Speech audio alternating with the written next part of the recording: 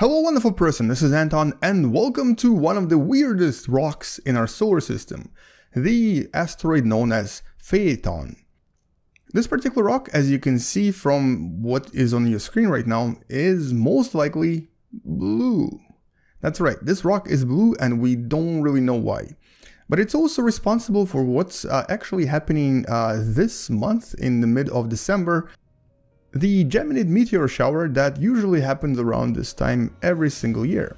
Now we're going to talk a little bit more about what we know about this rock, but really what we don't know about this rock as well. Welcome to What the Math.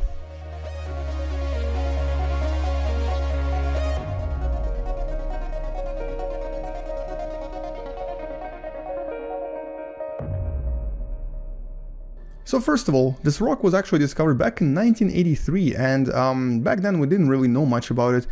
But we realized pretty quickly that there was actually a kind of a pattern between the orbit of this asteroid and the very famous meteor shower known as the Geminids. This meteor shower usually occurs around early December to mid-December, and I believe this year it might actually start around December 5th. And just like with other meteor showers, it's essentially tiny particles that were left by usually a comet that essentially collide with the upper atmosphere of our planet, leaving behind these beautiful streaks that we then call shooting stars. But in this particular case, this rock is not really a comet. And as a matter of fact, it doesn't seem to produce any cometary tail, even though we think that maybe a long time ago it was a comet. So we actually currently think that this is most likely a dead comet. We actually refer to it as a rock comet because it's technically all rock now, but it may have had cometary like features years, or not really years, but hundreds, thousands, or maybe even millions of years ago. But there are actually a few more really unusual features about this particular rock. Oh, and by the way, its size is approximately 5.8 kilometers in diameter, so it's really large, and it is technically classified as a near-Earth asteroid or a potentially hazardous asteroid, so it may actually come relatively close to our planet and maybe even collide with it. But let's look at its orbit first, because its orbit is actually kind of cool and very unusual. So it has an extremely eccentric orbit, and it actually crosses all 4 terrestrial planets. So this is when it's at its farthest from the Sun.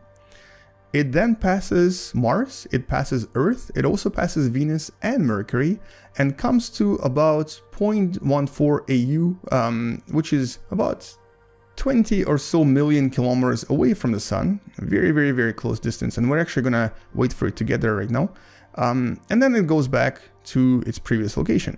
Now, interestingly, because it's an asteroid that crosses all 4 orbits, it has a potential to collide with any of the terrestrial planets.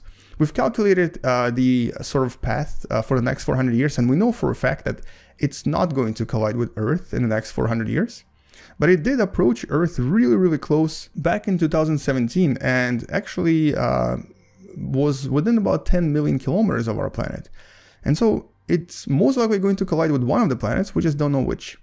But at the same time, based on its current surface characteristics, we think that it's been actually orbiting in this location for a very long time. So here's the thing, this asteroid, despite being blue, is actually also very dark. It's only a little bit lighter than charcoal, so it has a very low albedo, which means that it absorbs a lot of the light, which also means that it gets ridiculously hot here. The temperatures right now, when it's close to the Sun, are approximately 1500 degrees Fahrenheit or about 800 degrees Celsius.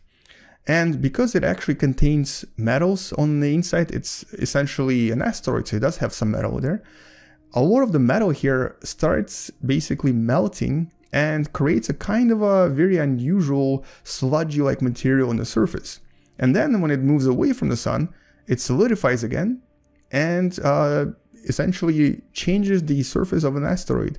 And so if we were to look at the surface right now, it would most likely be covered in this really dark, scorched, bluish material that's kind of partially metal, partially rock, and partially some leftover stuff from when it was a comet.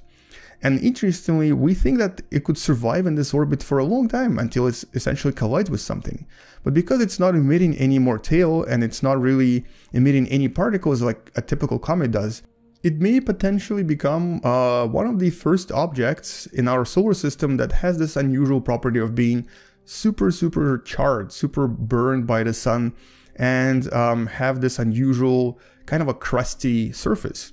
Now, the scientists today still don't really know why it's bluish. Now, it's very difficult for me to recreate blue color here, but we do know for a fact that it has a blue hue. It's bluish on the surface. At the same time, we think that maybe it's because actually of certain metals that reacted with the solar radiation and turned blue. But right now it's actually anyone's guess. We don't really know how to explain it scientifically. But luckily for us, in 2025, we might be able to finally answer all of these questions, because this mission right here from the Japanese scientists from JAXA are launching the so-called Destiny Plus satellite that is going to take off in 2022 and then do a really fast flyby the Phaeton asteroid and study all of the particles in its vicinity, take some photos, possibly even have a chance to study the surface a little bit. But because it's a flyby, we won't really be landing here. Nevertheless, in 2025, which is essentially about 7 years from when I'm making this video, we might be finally able to answer the question of why this rock is blue, why it acted like a comet but doesn't anymore, and also what the actual surface is made out of, and if it's something that we need to investigate in a little bit more detail. But most importantly, we might be able to actually answer a few mysterious questions about our own solar system that we couldn't really answer before. So for the most part, this is actually a pretty exciting mission. And if you're watching this from the future, specifically 2025, when this mission may have already been finished, do leave a comment below. So what did we actually find? Because I would like to know. Anyway, so we'll definitely be making more videos about this particular mission in the future, especially when it takes off, and we might even be able to recreate this in one of the simulations. Until then though, that's all I wanted to show you in this video, and hopefully now you know a little bit more about this unusual, weird, bluish rock in our solar system, known as Phaeton. More specifically known as 3200 Phaeton. It's an asteroid that was discovered in 1983. Thank you for watching. Please subscribe if you still haven't, share this video with someone who enjoys learning about space and sciences through simulations, and come back tomorrow to learn something else. Space out, and as always, bye bye. And maybe even considering supporting this channel on Patreon, because it does help me quite a lot.